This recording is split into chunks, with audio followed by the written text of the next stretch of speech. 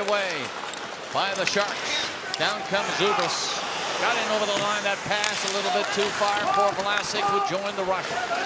The Sharks are on it, though, looking for the first goal themselves now. It's played back by Zubas. The shot, score! Zubas broke it up along the boards and shot the puck out front, and it was driven home.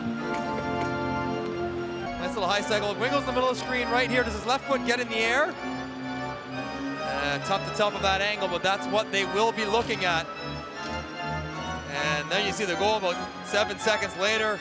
Underneath the arm of Brian Elliott. Little net front presence by Nick Spaulding, which they wanted to get more of. And see Wingels stick on the ice, start the bike, kick it, and go. And St. Louis taking all the time they need, waiting to see if that's going to be a goal or offside or not. It looks like